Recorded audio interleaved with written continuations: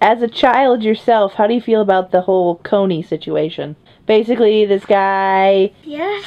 Okay, listen to the story. This guy wanted everybody to know that there was this bad guy in Africa, so he made this video that got really popular. You know, like the keyboard cat video, you know? Like that kind of popular. So it got really popular, and then he did bad stuff. So do you think that people should stop caring about people in Africa because the guy did bad stuff? No.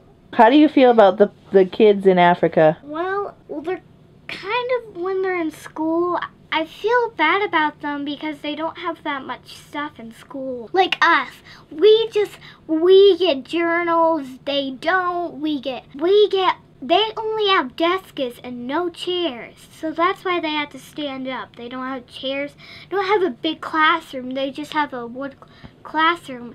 Feel bad about them. Okay, how would you feel if you had to live in the jungle and fight other people? I would call somebody and then, no.